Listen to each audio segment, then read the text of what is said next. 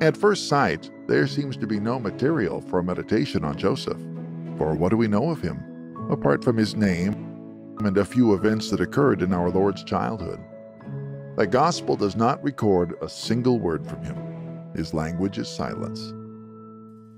It was his attention to the angelic voices which spoke in his sleep. It was that prompt and generous obedience which was demanded from him. It was manual labor, in the most modest and fatiguing of forms, which earned Jesus the reputation of being the Son of the Carpenter.